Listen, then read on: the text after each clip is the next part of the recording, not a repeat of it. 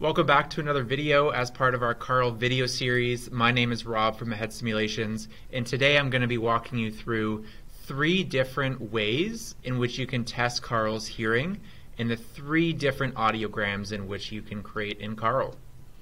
So those 3 audiograms in Carl, number 1, unmasked only, so there's no masking required inside of these audiograms. There is then number 2, masking only, which is where you only need to find the mask thresholds. And option number 3 is a complete audiogram with masking, where you guessed it, you have to find the unmasked thresholds, determine which frequencies may require masking, and then mask appropriately. So walking you through these 3 examples right now, you'll see the audiogram list on the left side. I'm going to be using example 1, 2, 3 here as our 3 different examples. Now you'll notice how you differentiate what kind of audiogram it is inside of this audiogram list is what the icons to the left are colored as. So I mentioned there are 3 different examples: unmasked, masking only, and then a complete. And those are seen by the differing icons. So example 1, this is an unmasked audiogram. There's no masking required, and this is seen because only the unmasked icons are colored and the masking ones are grayed out. Example number 2, this is our masking only case because only the masking icons are colored and the unmasked are grayed out. Example 3, it's a complete audiogram, so you may need to do both. In a gist, the colored icons are the ones in which you will be using inside of that test. So we're going to start nice and simple with example number 1, an unmasked audiogram. You can see here's the plot. You can change from dual to single pane, and you can place all of your icons accordingly.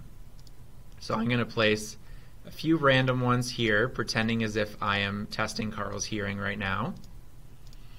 And when I click finish, you'll see how close I am. Wow, I got pretty close. You'll see how close you are at each frequency. So that's unmasked, nice and simple. Example number 2 is masking only.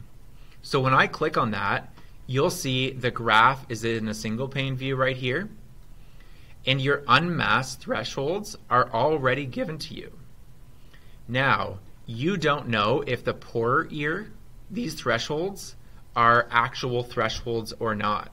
So you'll have to look at the difference between the left and the right ear, determine based on your transducer, do I need to mask at this frequency? And then do so accordingly. You'll also see that in the right ear, this is the better ear, there's no options to put unmasked icons, since of course that's not what we're looking to do in this case. But you can place in all your icons here. When you place it in, you can see the icon changes accordingly, but you still have the history of what the unmasked are above. So purely focused on masking. When you click finish, you can see the intraoral attenuation on Carl based on the transducer that you are currently calibrated to, and you can see how close you were at every single frequency that required masking. And if there's a frequency that didn't require masking, then that's great. The unmasked values that were already given to you were correct.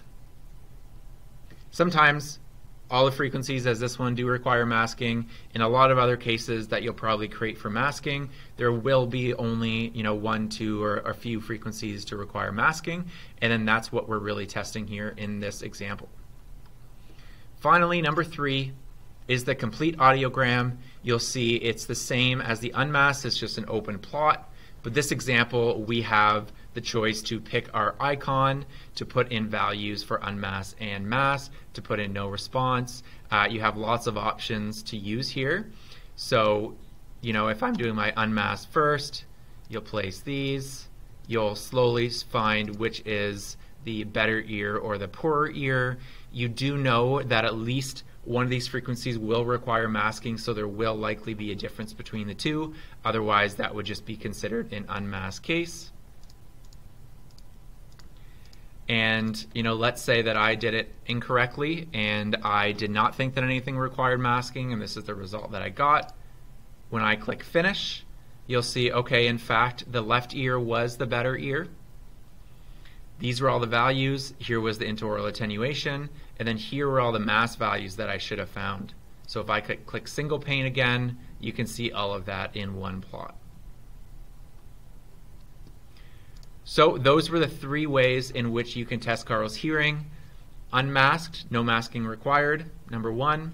Number 2, masking only, hyper-focused on that. And a complete audiogram, number 3, which will require masking at least a frequency or 2. This is all seen through the icons that are next to the audiogram. And be sure to check out our How to Create an Audiogram video to get more details out about how to make these cases. If there's any questions at all, please feel free to reach out to a member of our team.